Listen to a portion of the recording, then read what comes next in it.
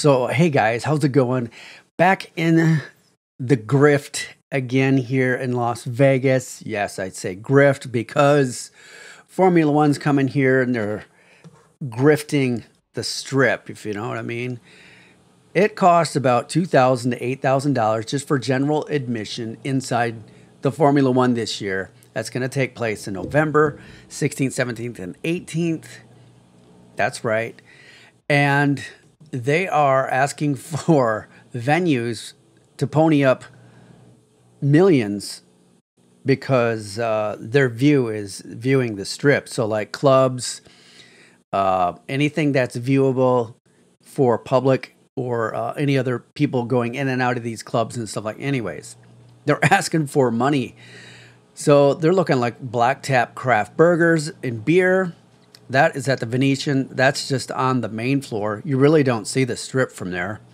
I can tell you that. So basically what Formula One wants to do is a Grand Prix will use reasonable efforts to maintain sightedness from licensed venue to the track race. So anything that's viewable from a distance or whatever, club, bar, whatever, rooftop. You know, we've got some rooftop bars now that can see the strip. So there's all that stuff. Paris has a club. So they want to start charging these people fees, and they are raking it in as it is already.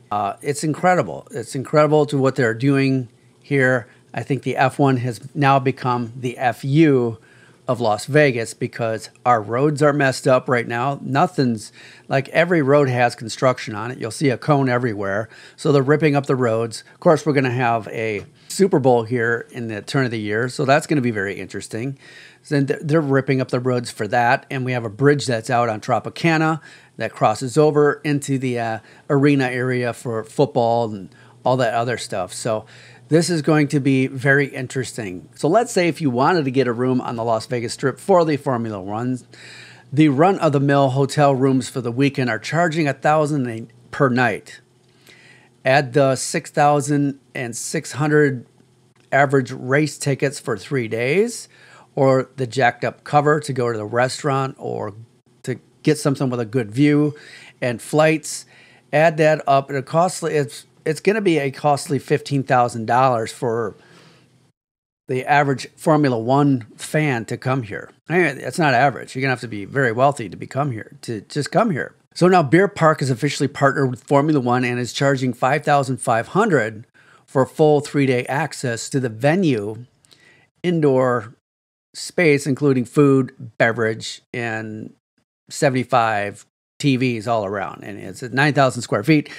Outdoor terrace and with trackside views. Actually, that is a pretty good deal if you've got that kind of money. But the thing is, these guys are raking this in. So if you're going to some sort of venue, let's say it's something at the Paris, and their nightclub has a perfect view, even their restaurant, you're going to be charged an extra licensing fee upon that. So it's going to be a costly endeavor just to go to this stuff. And they're going to be here for 10 years. So imagine what it's going to be like for the next year. I think in year 5, things are going to start to dwindle down for the Formula One here as prices start to decline and steeply decline. Because a lot of people are going to be like, oh, I've been here for 5 years and blah, blah, blah. It's the same old thing. I'm spending millions of dollars just to come here and watch this silly race around Las Vegas. Which is nothing wrong with that. If you're a fan and all that stuff, I think it's a good thing for Las Vegas. But it's a more good thing for Formula One. So yes, I think the Formula One has turned into an FU here in Las Vegas. A lot of locals would probably agree with that. And that's it with that. Let me know what you think about the Formula One and what it's doing to the Las Vegas Strip, how people are capitalizing on it, and all that neat stuff. So let's move on to the fire that happened at the Fontainebleau over the weekend. They had a rooftop fire. Not sure how it was caused. There is no follow-up on that. But fire crews have reached that scene very quickly and put out the fire. So I don't think there's any other damage to what the area was on fire too. But it did leave smoke signals to other adjacent hotels. And I'm sure everyone got a chuckle out of it as this new, not even opened hotel or resort is just cursed from the beginning, because it's a 20-year project that this thing has undergone. And for them to have a rooftop fire is just kind of the insult to injury as far as what they've endured so far in getting this monumental property up and running. Now, it will, as far as I know, be opening at the end of the year. If the casino floor opens up sooner, I'll have that out for you guys. So don't worry. If you want to tag along and follow this channel, that's great. If not, just stop in from time to time. We'll have some stuff for you. So Las Vegas has been having some pretty high temperatures here lately. Just past week, it just started to cool off today. Had some few rain showers overnight, which is good. But the heat here, if you're walking down Las Vegas, it might feel like this. And you'll also have, a tendency to be drinking a lot of water. So yes, Vegas has been very hot. I think some of the heat issues that we've been having here might have attributed to this fire at the Fontainebleau. So it will cool off a bit here in Las Vegas this week. So it's going to cool off, probably heat back up a little bit, but it's going to be in the 103 to 105 range for the week, and also spotty little rain showers here and there. But that's pretty much the weather in Vegas. If you're going out hiking, there has been 2 deaths here in the Valley Fire Park. And people straight off, 2 girls straight off somewhere, and they ended up dehydrating and getting heat exhaustion, and that was it. That they died. I mean, that's all there is to it. And then so you got to be careful of that stuff, you guys. It's not the heat here is not very forgiving. You will suffer. I mean, that's just the way it is. So the Sphere is the biggest news this past month. And people have been videotaping it and watching it from afar or getting up really close to it. Now, the traffic getting to it is kind of a pain in the butt. And a lot of people have stopped their cars, pulled off to the side, try to get photos and videos and all this stuff. It's pretty annoying. I don't know. They got some logistic issues here going on. But everybody wants to get a shot of the Sphere, which I totally understand. But you got to be careful. You can't pull over to the side. I don't think you can. Some people probably are, but that's the situation here, is that everyone wants to get a good view of the Sphere. And if you're going that way, definitely just park in the back. There's a road in the back side. That's where people mostly go to, which is safe and easy accessible. However, people just want to pull over and take selfies, and I've seen all kinds of stuff going on there. And I will pull off as well. I'll go to the back. I did a live stream. If you haven't seen the live stream on that, I'll leave a link below, but it's pretty cool. But someone just released the inside of what it looks like. They're starting to coordinate the panels inside, the lights and all that stuff. It's a huge LED screen that kind of wraps around the whole auditorium, so it's like a giant planetarium. And it's pretty cool. I can't wait for this to open and see a couple showings of this, just to see what it's like and get an experience out of that. And hopefully it turns out well for the Sphere. It is like a $2.2 billion project. We're not sure how it's going to make money yet. This is going to be very interesting. Maybe it's just a loss leader for Las Vegas, or if you're coming on a plane, flying in, and you happen to see the Sphere winking at you with a giant eyeball, then maybe it's done its job. But anyways, we'll have more on the Sphere later. But there is a link for that to see the live stream I did a couple days ago.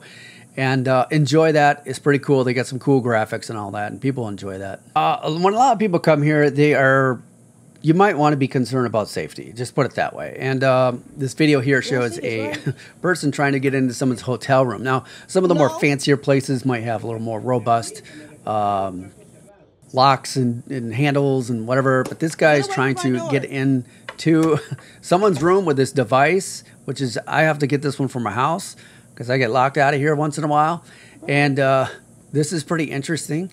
If someone's slipping something right through there, it's like a bendable fishing rod that clamps onto the handle of the door and pulls it open, just to see what you guys have in your hotel rooms and stealing. But there's been a lot of theft here lately, and I perceive that to actually go up as the Formula One gets here, with all these very wealthy people coming into Las Vegas.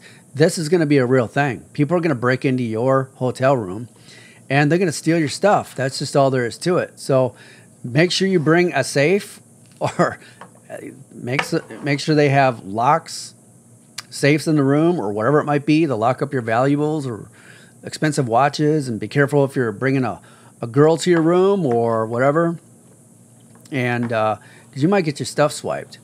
So be careful of that. This stuff happens all the time here in Las Vegas. So be careful. Make sure you be aware of your surroundings.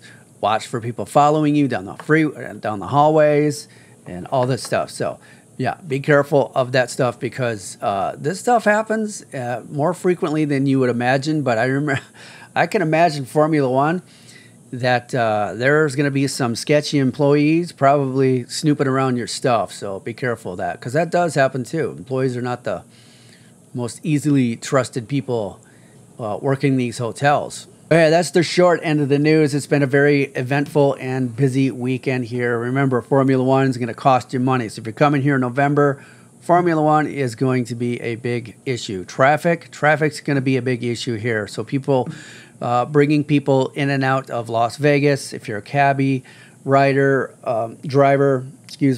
or Uber and Lyft and all these other private limos and stuff like that, it's a chore to get people in and out of there. So tip your drivers accordingly, because they're spending extra time getting you to your destination for sure. So be mindful of that. And that's it. I will be doing a Wednesday night bike ride. So we do the Las Vegas bike cruise.